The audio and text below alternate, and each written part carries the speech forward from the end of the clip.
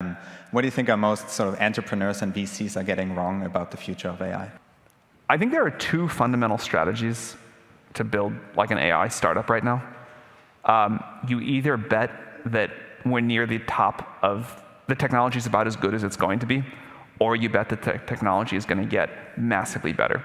So if you are building, say, like an AI tutor company, to stick on an earlier example, you can build a system where as the base model gets smarter, very naturally, the level at which students can effectively learn just goes up and up. So, maybe it's like only effective for like 6th graders with the current version, but the next version it's like helpful for 8th graders and then 10th graders and then eventually PhD students. And you can just like get to surf that wave.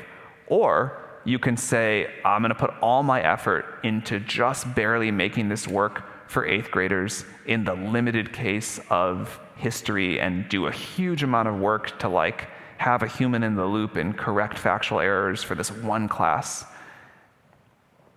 In the first world, you'll be really happy when GPT-5 comes out, and in the second world, you'll be really sad. My intuition would have been that 95% of entrepreneurs would have picked the first world. It seems like 95% of entrepreneurs are picking the second world. And then you have this whole like OpenAI killed my startup meme. But we try to say very loudly, like, we get up every morning trying to make the model much better.